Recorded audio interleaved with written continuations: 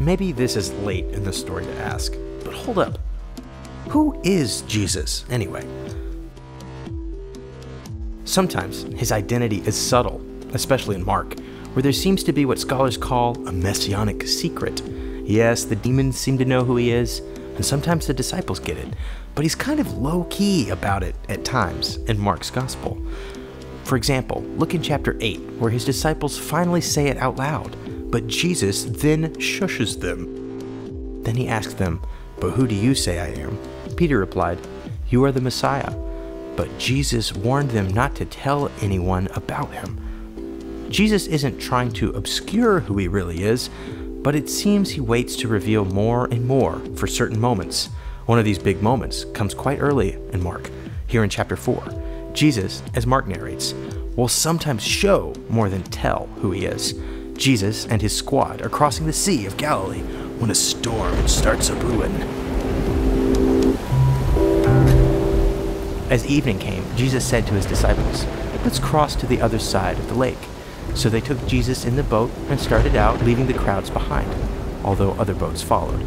But soon a fierce storm came up. High waves were breaking into the boat, and it began to fill with water. Jesus was sleeping at the back of the boat with his head on a cushion. The disciples woke him up, shouting, "Teacher, don't you care that we're going to drown?"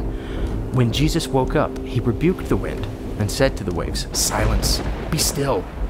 Suddenly, the wind stopped. There was a great calm. Then he asked them, "Why are you afraid?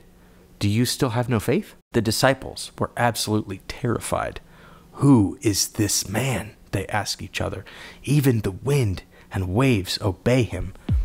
This scene, which appears in all three of the synoptic gospels, that's Mark, Matthew, and Luke, draws to mind a lot of imagery from the Old Testament scriptures, a little reminiscent of Jonah the prophet, though Jesus is a foil, a willing and obedient shipmate rather than a reluctant and disobedient one. Come on, Jonah. But perhaps most interestingly is the other figure Jesus reminds us of, God himself. From the Exodus account, no one else in the Bible has the power to command the sea into obedience. None but Yahweh, the living God. He is the one that told the wind to part the waves as the Israelites were led through the waters to freedom. This gets us into what theologians call Christology. It's all about who Jesus is. Mark calls Jesus the Messiah, the long-awaited Savior and King. Jesus is the Son of Man, an apocalyptic deliverer described by the book of Daniel. He is the Son of David, the royal descendant, the once and future King. Jesus is the Son of God. And yes, as we see here, Jesus is God himself. Later theologians would articulate these complexities within a Trinitarian framework, a God that is three in one, God the Father, God the Son, and God the Spirit. At any rate, here in Mark, this calming of the storm draws us to meditate on the implied answer to the disciples' question. Who is this man?